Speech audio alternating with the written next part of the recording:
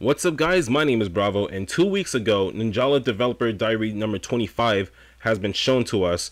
That Developer Diary holds a lot of information that's going to be coming out for Season 11 of Ninjala, which is involving a new Battle Pass, new weapons, a new stage, and a new Shinobi card. I cannot wait to break all this down for you guys. We're going to get this started. Without further ado, if you guys enjoy these videos and would like to see more, make sure you leave a like, comment, subscribe. It is always appreciated. Make sure notification bell is turned on so you guys don't miss out on the latest uploads I post. With that being said, let's dive right into it. Now, Developer Diary 25 had a lot of stuff. I can't wait to even break this down. It's so much stuff that we're finally getting in this game, and I feel like it should have happened like a few seasons ago, but we're getting it now. So this might be a game changer for Ninjala in general. So we're going to start off with what they're talking about, and which is the Season 11 Battle Pass. So the Battle Pass for the season is going to be based off Norse mythology. I don't know why I just blurred out like that, but that's the theme for Season 11. We're getting this September 29th, which is next week, I'm pretty sure. Like, if I could look at my account, yep, it is next week. So there's going to be that. It's going to start from next week all the way to January of next year. So we have a lot of time to complete the Battle Pass for this season, as we're probably going to get a lot of Matsuri festivals happening. Next up, I do want to talk about is the new additions that they're adding. Like I said before, we're going to get a new stage, new gun weapons, a Shinobi card, and we're actually going to get Chapter 3 of Ninjala Story Mode in the game, which has been taking a very long time to be added, but it's finally here.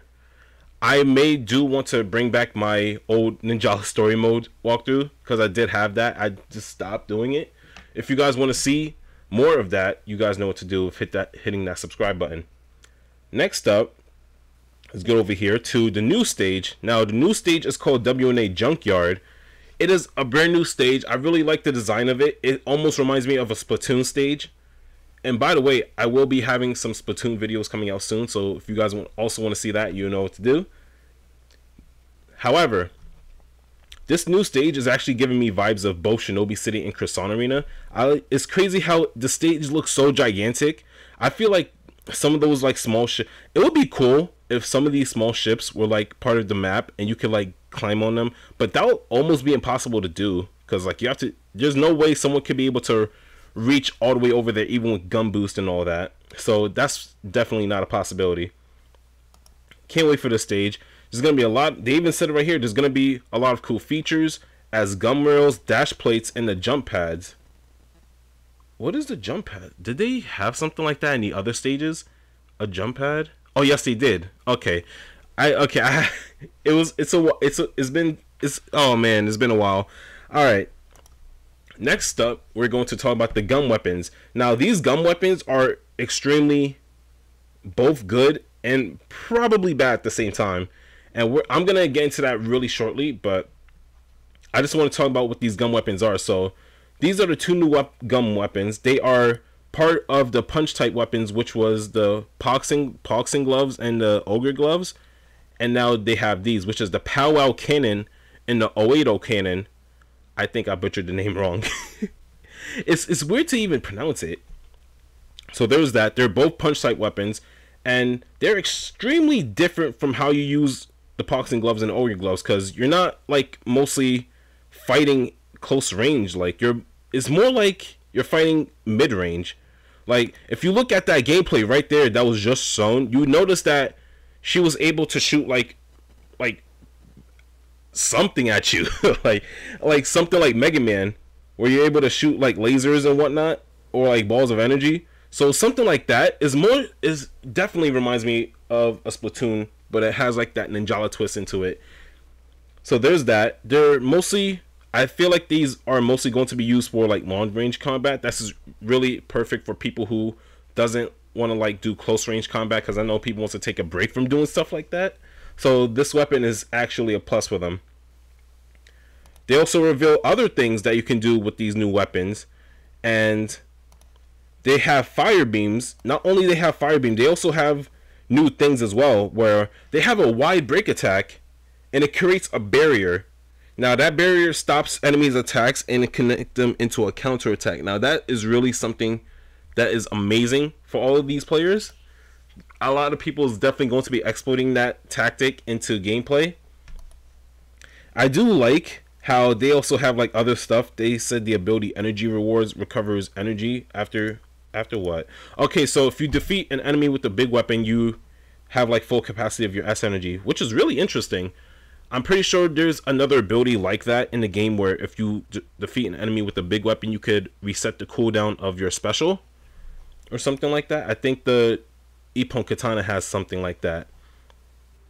We're gonna skim through this because I don't want to watch the entire video. I just want to skim through like stuff that we were shown, and this is one of them, to be honest. The special thunder cannon. I think they show it in this clip right here, where what the thunder cannon can do.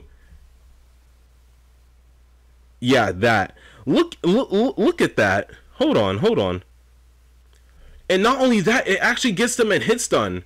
So if we go back here, you can actually hit people from like a long distance, and it actually has hit stun. That's ridiculous.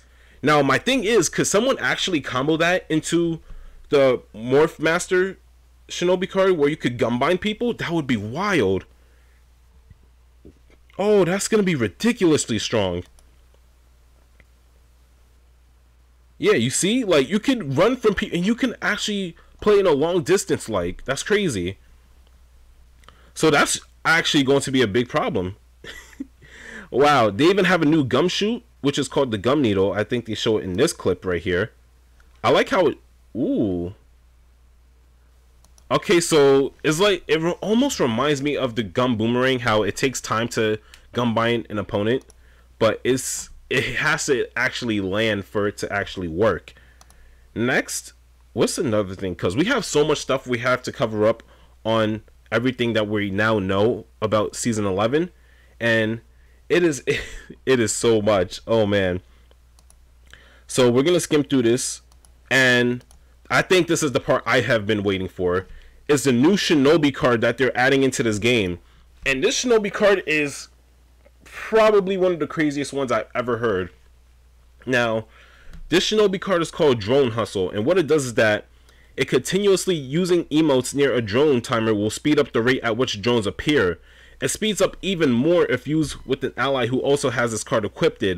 Now, let me get into more context of what that means. So when you destroy a drone in gameplay, and there's like a spawn timer for the next drone to pop up, you can use an emote next to that spawn timer, and it can increase even further. Now, if this was team battle and you had like 4 players doing something like this, that could actually be like a farming material right there, because you don't even have to go all over the map. You can just stay where you are and just farm a drone right there. I'm actually gonna have a few friends of mine help me out with the Shinobi card, because I do want to run some experiments with this. I'm also gonna have a video about this when the season starts. But we can look at the assist codes here, and it says restore life when defeating drones. Continuously using emotes near a drone timer will display the position of foes beyond walls within a certain range. Okay. Continuously using emotes near drone timers will speed up the rate at which Gum Ninjutsu recovers. Whoa. Whoa, hold up. You're telling me that if you do so if you equip this and you have a very good, like, Gum Ninjutsu, you can actually exploit that. Oh, man. Yeah, I'm definitely going to be having the Shinobi card being tested. I'm actually going to run it in future weapon guides, because I feel like this weapon could be good for certain hammer weapons. But we're not going to get into that right now. But that is wild how it works. Okay, so it even shows you right here. Okay, so let's go back. I want to see how this works. Actually, let me just do that real quick. Okay. Oh, it even shows you. Oh, okay. So, oh, I see. So, look carefully. If you do an emote, it speeds it up for a short period, like for a very short period of time. See that? So it's for a short period of time, so it doesn't happen permanently. You have to keep doing it. Okay. Alright, good. Because I thought that if you just do one emote, it just speeds it up permanently. You actually have to keep using an emote for it to actually speed up faster. Okay, so I feel like that's a little balanced. That's a little understandable. So yeah, like I said, you could definitely use something like that to just farm. That's wild. We're not going to get into the WNA sticker. Well, it's the WNA Resort. It's just a new thing they added. Nothing much they're showing. They're just adding like a sticker board. I don't know, for people who's interested in that. I personally am not interested in sticker board. I do like the WNA Resorts, but I'm not interested in stuff like that. Next up, we're going to talk about the Shinobi Shop. That's another thing I'm kind of not interested in, but I do like at what they're doing with this, where the Shinobi Shop fitting room, you can add a lot of stuff into the fitting room. You could put them on, and then if you like what you want, you can just buy everything there. If you don't, then you could remove some items. I feel like that's a good upgrade, so people could actually like maximize their customization choices. It's amazing. Now this is the Ninja Gum Lab. I think this is another thing I have a problem with the game, of what they're doing right now. I'm gonna have a separate video about that as well, and that's definitely going to be about the Ninja Gum Lab, because this is honestly really pointless. People may have other opinions that it's helping out the game. It's kind of not, for me at least. So nothing much is being shown here. Excuse me. Nothing much is being shown here. They're just adding new gum skins to the Gum Lab, which it makes no sense. Why? And look how much it is, 285. Yeah, I don't know why they would do that. Okay, next part. Oh, this one is gonna be a doozy. This one is the chapter 3 of the Ninjala story. And if you look at the thumbnail here, you can see that the picture, you're fighting like this centaur. This I don't know what this thing is, but it's a centaur, and the main character for that story mode is Burton. Wow, that's really cool. He also has the Matsuri board, so that's really interesting to use. Can't wait, because I know for chapter 1 the main character is Vaughn, chapter 2 is Barika, and now we're getting Burton. I don't know who is going to be for chapter 4. Probably either Ron or Lucy, one of those two, but we're just gonna have to wait and see. So yeah, it says if you could receive a present of 100 research points. I think that happens when you're actually completing the story to get something like that. And because they're bringing chapter 3 into the game, they're also having the discount sale of getting both chapter 1 and 2. They did this so many times. I'm not even surprised that they're doing it again. But I feel like they're really trying to push it out. Alright, and now here we go. This is what we're going to get. Hold up. Okay, so this is the event schedule of season 11 right now. So when season 11 drops, we're gonna get a new stage, Gum Weapon, Shinobi card, and chapter 3 of the story. October, we're going to get WNA tours, which is like the monthly tournament for Ninjala. And then November, we're gonna get another one, but it's going to be a team edition. And then in December, that's when we get the new collaboration. I don't know what it is, but Leaker's been saying that the next collaboration is probably either Sailor Moon or Kingdom Hearts. One of those two. So keep that with a grain of salt. I'm not sure if one of those is even going to be the next collab, but if so, that would be really cool.